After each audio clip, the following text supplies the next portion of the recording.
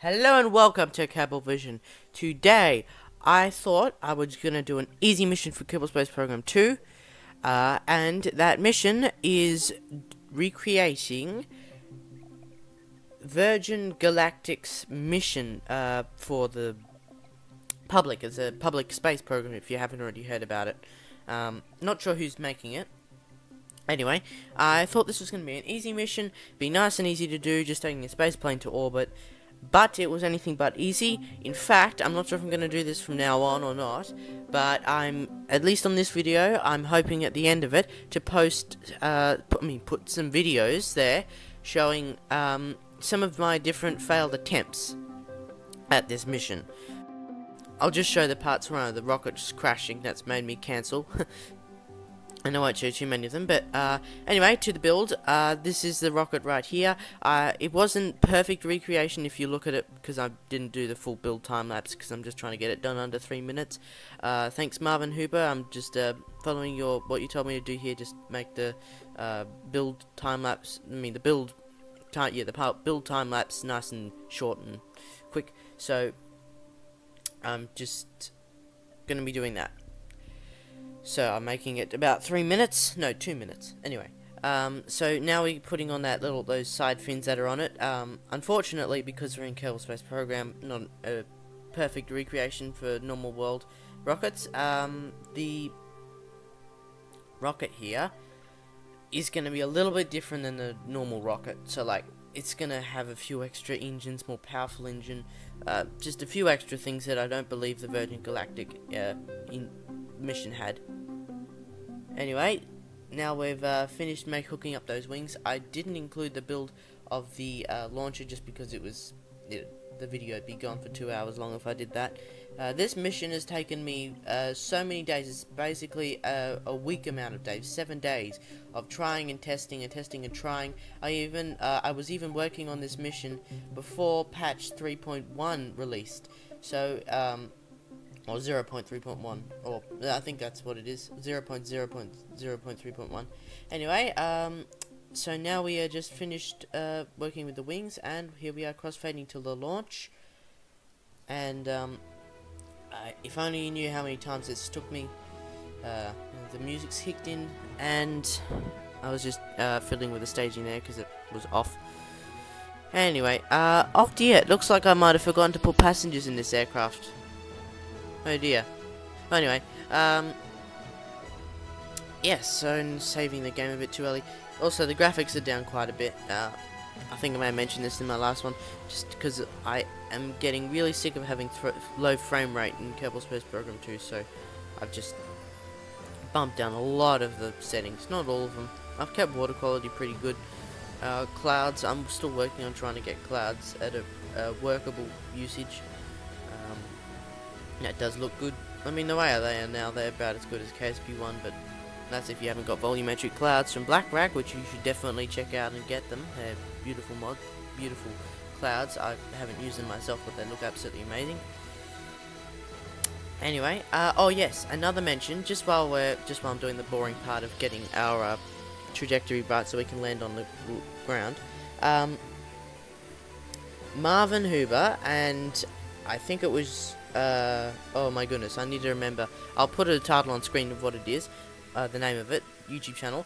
Partnered together, and they have made a server for KSP1, which you can join into. I'm not going to tell you any name or anything of it, but you can go to Marvin's Discord server, and he has the information there. So if you want to go onto online, I'll probably be playing on it soon too. Just go there, and yes, it'll be it's LMP, which is Lunar Multiplayer Mod for KSP1. So check that out, and one of those two should be there, and I'll probably be on it every now and again. Anyway, so now getting past that, here we are pushing ourselves into orbit. Well, no, not into orbit. We're just, what's the case is I don't want to land this in the water. I want it to be realistic. I want it to land it on the ground. Unfortunately, I don't know of any other launch sites around Kerbin yet, because, well, they haven't really told us about anything. So, Anyway, I'm just pushing myself out so I can actually get to it pretty easily. I probably didn't have to add those extra 2 engines on the inner part of the plane, but I did. And I also added some wings to the front of the main rocket craft part, just because it adds extra stability. I was having stability problems, so I'll fix it up. Also, in case you haven't noticed, this time I've actually had the speed of what's happening here at normal speed, so this isn't sped up at all because of how short the mission is. Anyway, now we are starting to get engine blackout for the oxygen engines. There you go. Now we're having some problems with the engines, so it's time to decouple and say goodbye to the rest of the ship. So now we are going to carefully maneuver ourselves away from the main carrier aircraft. Unfortunately, the carrier aircraft is going to have a fiery demise or explosive demise. It's don't have any mods or any way of rescuing it, and quick saves are really dramaish in KSP2, so I'm not going to bother with them. So you just have to imagine it landing safely. So now would be a good time to ask you, the viewer, if you are enjoying this video, will you please like and subscribe, hit the notification bell, comment down below what you think I should do next, or what I should do next, any improvements, any ideas about anything, all are appreciated. Don't feel afraid to post in the comments, even if it's swear words, of course, you don't need to use them, but anything, even bad, even what I would call bad, just say it. I want to hear it. As long as it's like gonna help me. It's not like hate speech. Anyway, so Kerbal's jumping off, and we're going to have a little run around the craft. They didn't do this in the real mission. They were moving around inside the craft, and they had a bit more capacity in it. But this is like a smaller mission, because the other ones, the size parts that they use, we don't exactly have that in KSP1, so I'm using this. And we've also got the massively oversized Vector right there, but it was the only engine that was actually powerful enough to push us into orbit, so I had to use that, but no problem. Anyway, now I've got I'm not sure what I'm doing here.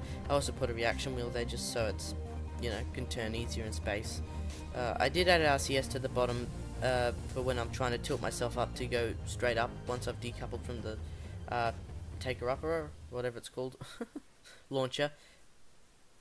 But I didn't need that because of the Vector engine. Anyway, so now we boarded the craft and we're preparing to re-enter and land somewhere on that little patch of land there. So believe me, I've done this mission right here. I've done it at least 20 times, at least 20. And it's becoming really exhausting, so I probably won't be making any KSP2 missions at least.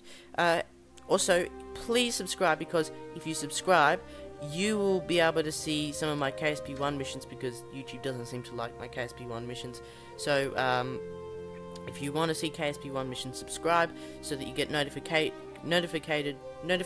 you get a notification for when I have released a KSP1 video.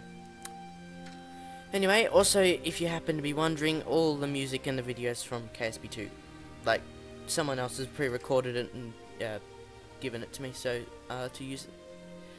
Anyway, so here we are coming down, and oh yes, Marvin Huber, I know you'll be watching this video. I'm really happy for you that you've reached 500 subscribers. Really happy for you, and I hope that you'll make it to 1,000 pretty soon. So I'm happy for you for that. Anyway, back to the video. This is where we had a little bit of a boo-boo while coming down here. We had a little bit of an accident with the aircraft, which hopefully doesn't happen in real life anytime soon. So this is the version of Galactic recreation, so hopefully. Anyway, here we are coming down. I'll probably be cutting out, you probably haven't noticed them because I will have cut them out, but I'm going to be cutting out all the ums and ahs that I usually do, so I still do them, but you shouldn't notice them. Anyway, here we are having a problem here. I didn't quite come down at the right approach, and we were coming up to a big lump in the ground, which, as you will see soon, does not do the rocket very much good. So, here we are coming down, and here's where the issue starts. There we are. See, I kind of lost control right there.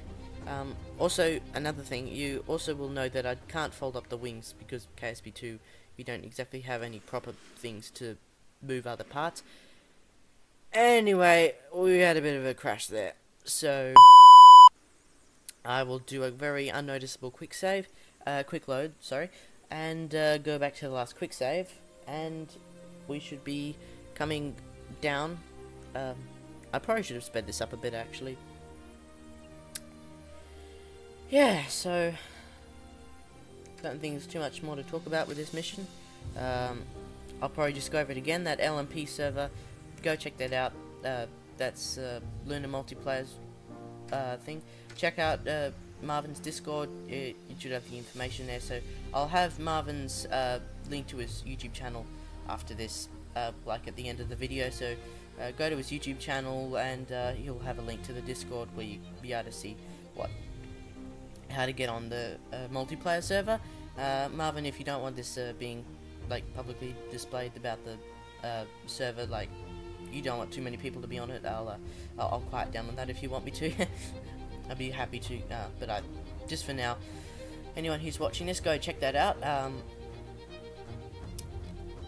It'll be pretty fun, I think, if we get a lot of people on it. Also, anyway, here we are landed, and I will cut out the commentary pretty soon so you can see some of my fails, and I'll put some funky music over it probably.